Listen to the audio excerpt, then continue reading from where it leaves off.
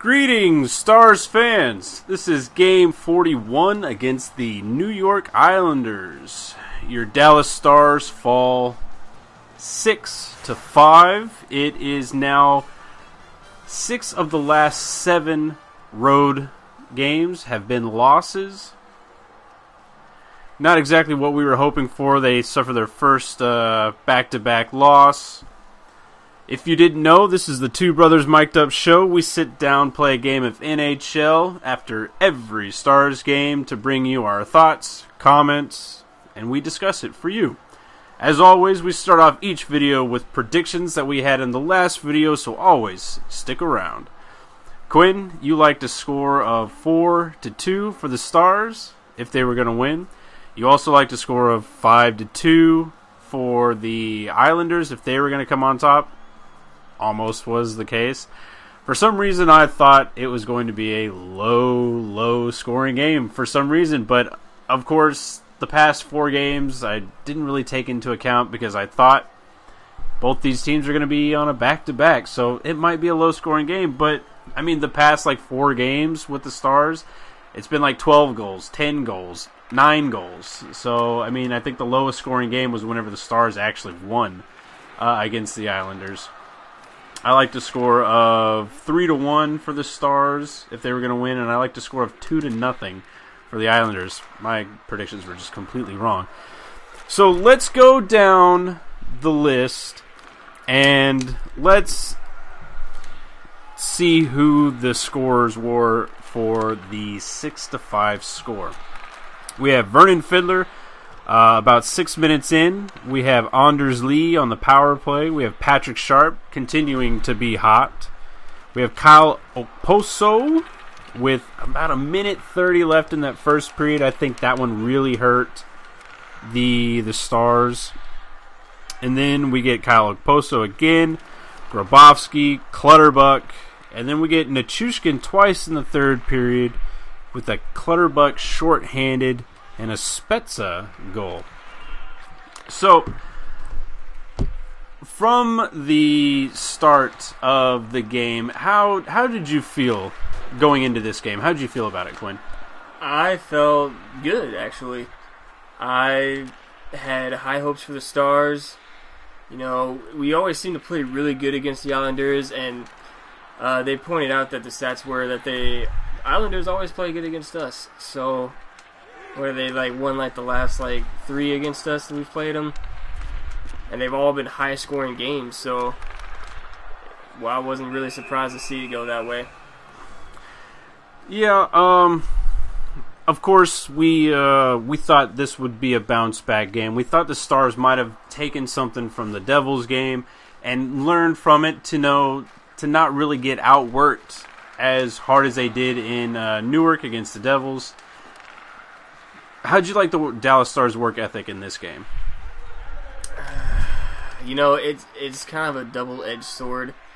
I liked their work ethic, but I think their work ethic in this game crippled them.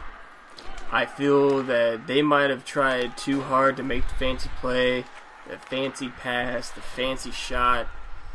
It's kind of almost like they're getting in a pattern. When you watch it as a spectator, you always think that you know the best part that they should do.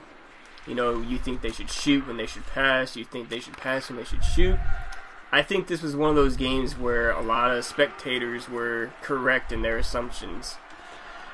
Yeah, I think the Stars' work ethic actually worked out pretty well, but only whenever the Stars were already down and out. You know, they just didn't have anything else to lose except for the game whenever they got down 6-3. So essentially they just threw everything at the kitchen sink that they had in the third period, which is what hurt them. They started off the game great. I mean, Fiddler got the first goal, and then they responded with an Anders Lee goal, but then we answered pretty much right back 3 minutes later with Patrick Sharp. But again, we see the Stars take the first penalty in the game. And I think for the second straight game in a row, it's within the first 30 seconds of the game. And again, it's the person that that rolled out the Devils game in overtime. Jamie Benn takes it. Now, let's talk about Jamie Benn's game. I felt he was just a huge hindrance to the team today. He wasn't being smart at all. If you see his post game, you can tell that he was very upset with how he played. He called his game selfish, stupid. Those are the things that he was talking about his game, and I agree. How do you feel about that game? I completely agree. Jamie Benn his personality on ice was more of like a Roussel. It seemed like he was trying to agitate the Islanders, and the Islanders weren't biting. He takes the first penalty, he takes the second penalty, and it just kind of uprooted the Dallas Stars into a penalty-killing nightmare. You see them going on, what was it, seven penalties that they had overall, and they looked scrambled in every single one of them. Yeah.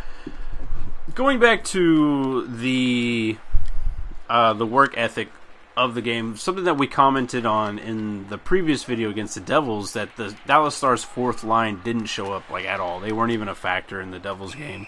But this game, they actually were a factor in the Fiddler goal. It seems as if the Stars are actually watching our broadcasts on their games and addressing as to what we're saying. Coincidence? I think not. But the fourth line really set a tone for this game, and that's what I liked seeing. Foxca was actually relative in this game. Fiddler had a nice goal with the Foxca driving to the net and follows up on the rebound. But then you see a lot of their effort was taken away with the Jamie Benn double minor, with Eakin taking a high sticking call after Jamie Benn gets the double minor for high sticking as well.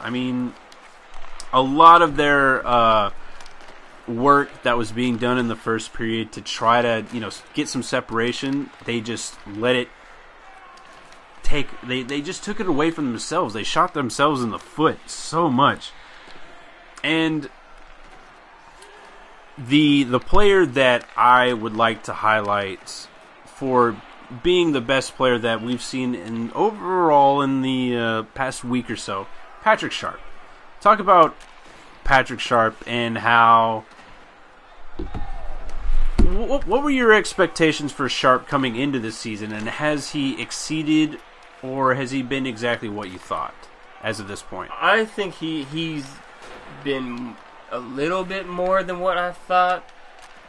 I knew he was going to come in. I knew he was going to score goals. I knew he was going to bring that cup experience that he got in Chicago.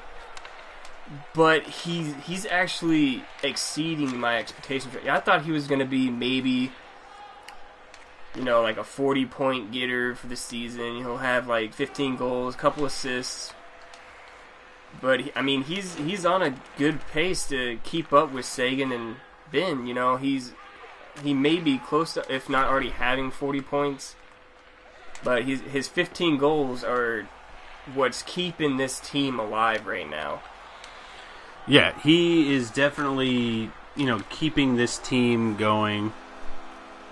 And it's really nice to see. Now, shifting in, I hate to, make a negative discussion about this game, but there was a lot to not like.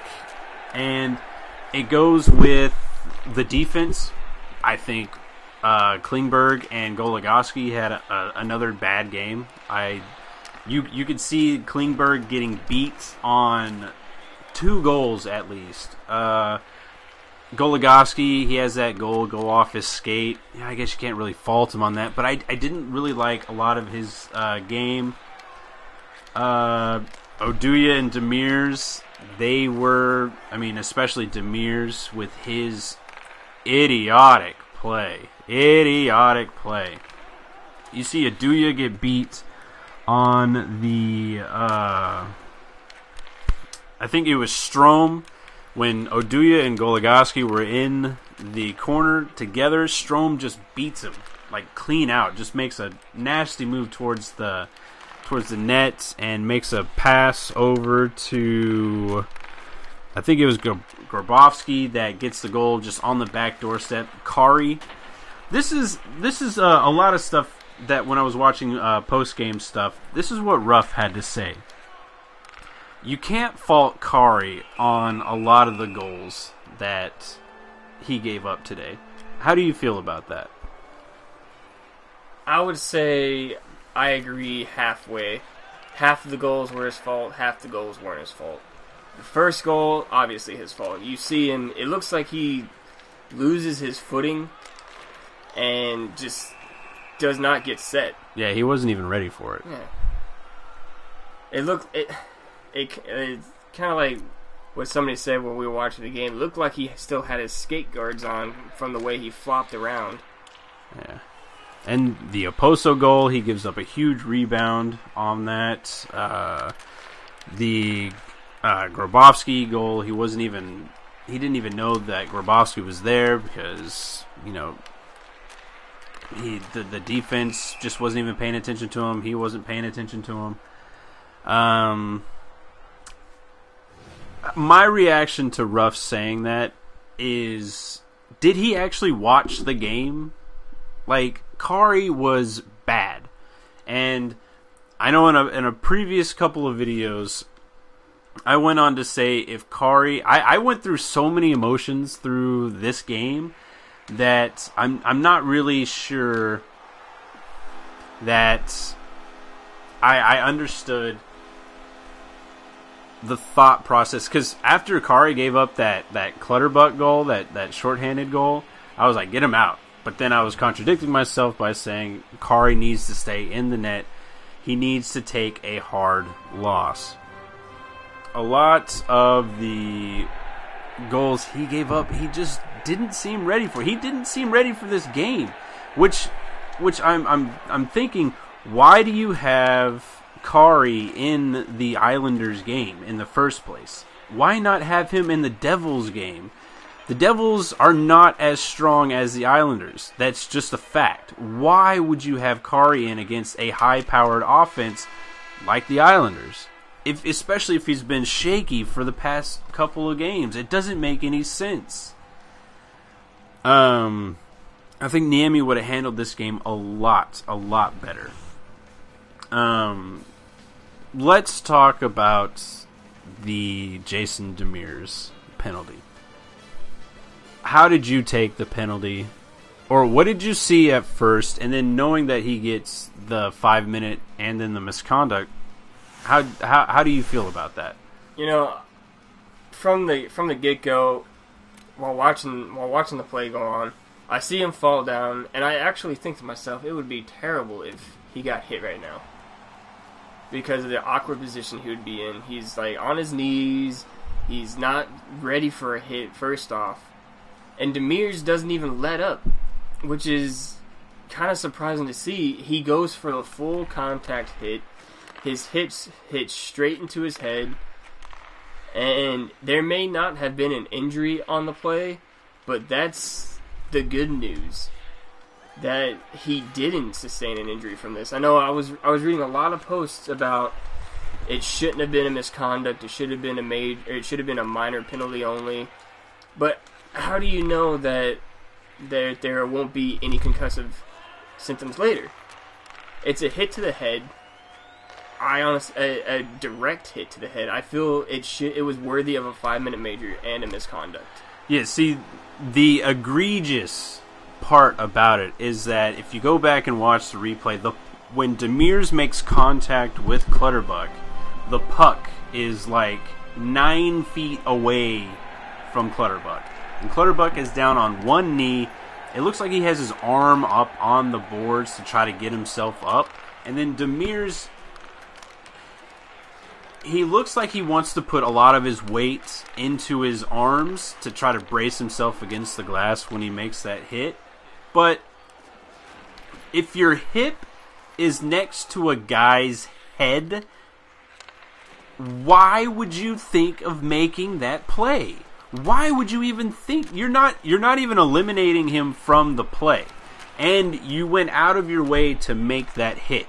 Your ass needs to stay in front of the net. Demers, this was a selfish, idiotic play, and I honestly hope he gets at least one game, because that will hopefully teach him never to make that play again. It doesn't matter if you think that I didn't like Ruff saying that Clutterbuck has a history of diving, and it didn't look that serious, and that Clutterbuck sold it. Look, it doesn't matter if he sold it or not. Just think if that was Jamie Benn on one knee, and Clutterbuck does that to him, we would be calling for his frickin' head on a pike right now. We would be saying throw the book at him because Ben would have been defenseless. Clutterbuck was defenseless. He wasn't in the play, nowhere near the puck. He didn't need to make that hit. It was so stupid. So stupid. Talk about Dallas's third period. I didn't see a lot of it because I didn't want to see any more of this game. You go ahead and talk about how you felt. I know the Stars tried to rally back, but it felt like too little, too late.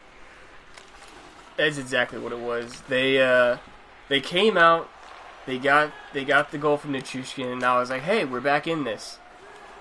And the next thing you know is they're on a power play, and Klingberg gets so hard on the power play, he loses the puck. He gets beat to the puck. And Klingberg is supposed to be one of our faster defensemen, that's kind of a scary thought that he's getting beat. He gets out-muscled, and it's passed straight to the middle of the net where there's 3 people around Clutterbuck, but nobody does anything. And he has wide open net to, surprise, surprise, glove side, top shelf on Kari. Short side. That seems to be Kari's kryptonite, and, I'm starting to think that is what teams are being taught now against Kari Lehtinen, is to go short side, glove side on him. They rally back to get a goal from Nichushkin again on the same power play. Spezza happens to get a lucky, well-needed 5th goal at like the 2-minute mark or something. And then we see a complete breakdown of the Dallas Stars once we pull the goalie again. The thing that irked me the most was Goligoski has the puck, wide open shot to the net, and he elects to turn around and try to make a drop pass to somebody else with 5 seconds left in the game. I don't know why he didn't choose to take the shot. If he got scared that he might score a goal, or I don't know what was going through his head, but it kind of blew the last chance, and that seems to be what is crippling this team. Pass first, shoot later. Oh no, I totally agree that Dallas is sometimes too fancy for their own good. That this team, I've said it before in previous videos, this team needs to be more selfish with its star players. I don't understand the trying to force pass and then getting nothing out of it. It's something that we don't need in our game. Let our star players shoot the puck. I mean, the bright point out of this game has to be Nichushkin. I don't want to be too negative because, the Stars did try to rally back into this game. They showed fight, but, it was that too little, too late thing. But Nichushkin gets 2 goals. That's good to see him off the schneid. Is there any other positives out of this game besides Nichushkin and Sharp? I did like the work mentality that they had for parts of the game. That was a real positive, especially when they're down. You see them trying to work to get back into the game, but they're working themselves into submission. I just feel like they're trying too much and that they need to simplify their game. Go back to basics. Let's not make this into like a Coach Carter moment where you have to make a pass 7 times before you can shoot the puck. Yeah. Shoot the puck, shoot the puck, shoot the puck. Yeah, the Stars have played at such a breakneck speed all season. I hope that this is not something that is starting to catch up to them. Now, granted, within the next couple of weeks, they're going to get extended breaks with the All-Star break and then the World Cup break and everything like that, but some of our star players are going to be playing in that, so our depth is what's going to be getting the breaks, which is good because I think our depth could use the break to recharge their batteries because I think our star players can maintain the hustle that they have. But I especially want to see Klingberg get his game back because he just looked tired towards the middle of the second period going into the third period. Talk about what was your rating for the game? I would have to say probably a D. The only thing that kept them from an F is that they did score 5 goals, but this really should have been a game that could have been won. Penalties killed this team. Overthinking killed this team. Not being able to keep passes on your stick, overpassing, is what's killing this team right now. They shoot the puck more, good things will happen. It's like Gretzky says, you miss 100% of the shots that you don't take. So I think Dallas Stars should learn something from that and just start shooting the puck. Yeah, I gave a D+, and the plus only comes from the work ethic that they had in the third period, whenever you already didn't have anything left to lose. Stars play, or actually, give an overall rating of this, since it's now the halfway point of the season. Where do you rate the season so far? I'd probably say a B-. They're winning the games that they kind of shouldn't be winning, that are the more difficult games to play against, like the St. Louis Blues, the top-tiered games. They're winning those games, but the disappointing fact is that when we play the Columbuses, the Devils, the Carolinas, it's just shocking to see this team falling behind to them when they obviously have the skill to outmatch them. Yeah, at the halfway point, I'm shocked that Kari has maintained the mediocrity that he has, even with the record that he has. It's his record is not showing of what he is actually playing like.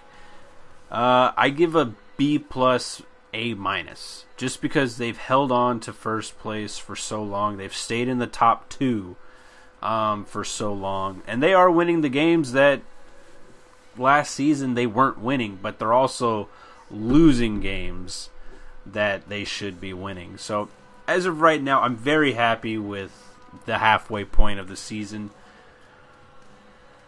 Let's go into predictions for Game 42 against the New York Rangers. What predictions do you have for that one?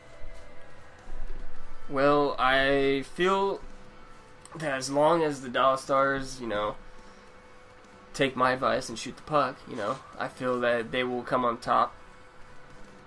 They just got to simplify that game, like I keep saying. I know probably some of y'all are tired of hearing it, but that's how you get the point across. Is Dallas coming on top? We'll say 5-3, given the fact that they've been scoring high numbers over the last couple games. And if New York comes on top, I feel Nash will have a breakthrough game. I feel 6-4.